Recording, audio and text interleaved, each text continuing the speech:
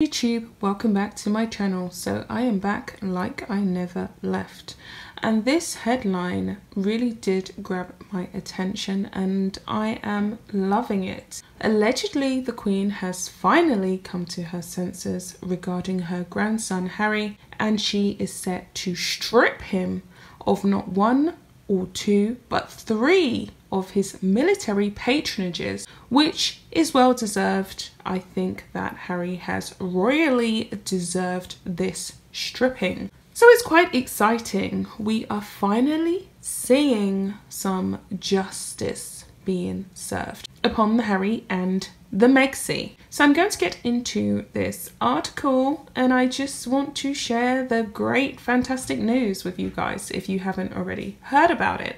This is by The Express. It says, Queen Elizabeth is set to strip Prince Harry of his 3 military patronages, including his beloved appointment as Captain General of the Royal Marines 1 year after Megxit. And just to interrupt, this article has over 250 comments, which is extremely high for an Express article. So I'm sure a lot of you guys have already seen this. Harry is finally seeing the error of his ways, or at least he's going to feel the error of his ways. The Queen's mind is set on not allowing Prince Harry to retain his 3 honorary military titles if he is no longer a full-time working royal. Senior palace sources have suggested this means the monarch will likely finalise the decision to take these patronages away from the Duke of Sussex at the end of the 12-month review of the so-called Megxit deal at the end of March. The Queen left the door open for 1 year to a possible return into the royal fold of Meghan Markle and Prince Harry. But as the Duke and Duchess of Sussex appear content with their new life in California, the monarch will resign these positions to other senior royals.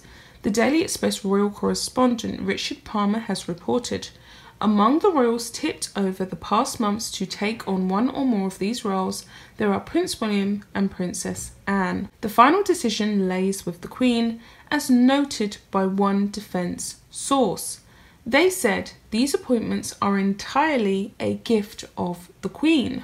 The 12-month review was put in place in January last year to allow both parts to reconvene and rediscuss the terms of the Megxit agreement if they were unhappy with it. However, Mr. Palmer wrote, it will likely be a low-key meeting, unlike the summit which took place at Sandringham in January last year, during which Meghan and Harry's exit deal was flashed out. A source said, there's not much to discuss. During the meeting at Sandringham on January 18th, 2019, Prince Charles appeared keen on pursuing a deal closer to the half-in, half-out solution detailed by Meghan and Harry in their bombshell statement announcing their decision to step back. However, the Queen put her foot down and decided it was impossible to allow the Duke and Duchess of Sussex to become financially independent while representing the Crown.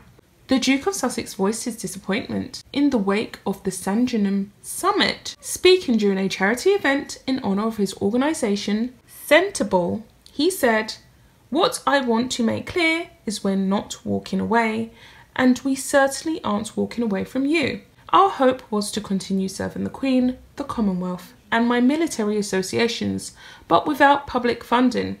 Unfortunately, that wasn't possible. I've accepted this, knowing that it doesn't change who I am or how committed I am.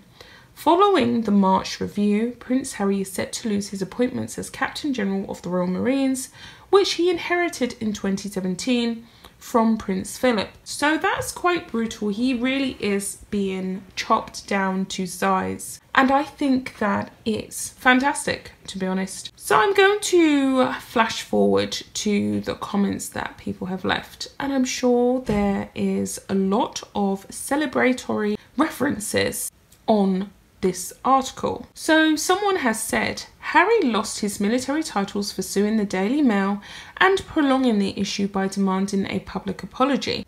The statement from his handlers after the court case was terribly aggressive.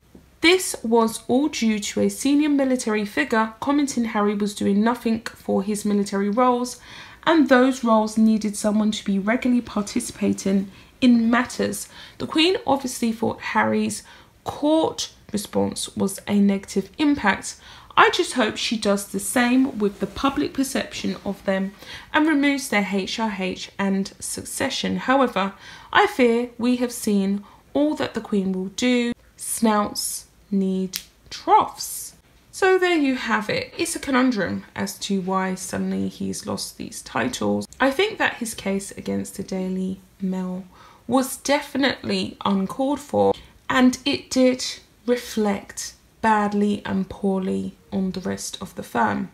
So it's only rightful that these military titles and patronages do go to a senior royal who is actually present on British soil for more than once a week every year. Harry and Meghan should lose every single patronage that they have been gifted because they're simply not here to do the job. They don't reside in the UK. They're very absorbed with American politics and what's going on in the United States of America, and that's where they should stay. That's exactly what they should do. We shouldn't have to bear the brunt of their fabulous, lavish lifestyle while they extract all the goodness from our kindness and generosity, especially as British UK taxpayers and the rest of his family.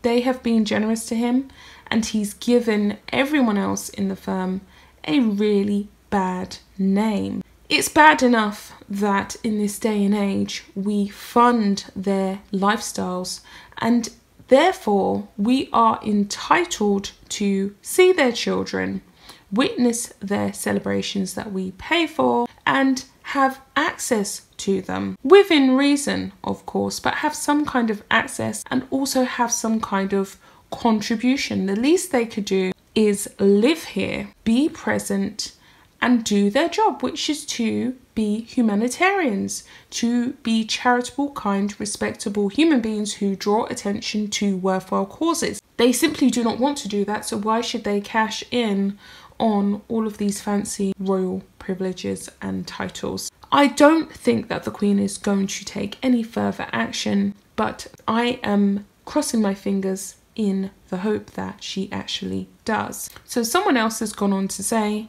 this is all speculation until we hear it officially. It's speculation. I do hope he does lose them, because to keep them is a mark of disrespect for this country, its people, and insulting to the regiments. Also, how can they retain the Sussex titles too? Have they been there? They don't live in the UK. If the Queen gives in to him, she will lose many fans as more people will turn to choosing a republic.